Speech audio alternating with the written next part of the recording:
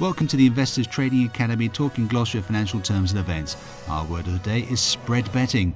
A financial spread bet is a way of trading on an asset such as a share or a commodity, or even an entire market such as the FTSE 100 index, without having to physically own that asset. Spread betting involves taking two-way bets on the movement on assets such as foreign exchange, stock indices and commodity prices.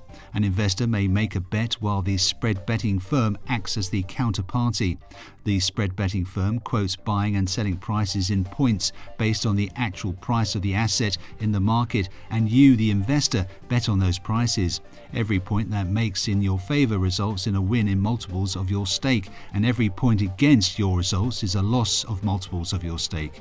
If you think an asset will rise in value, then you buy the spread bet and aim to sell it at a higher price. This is known as going long.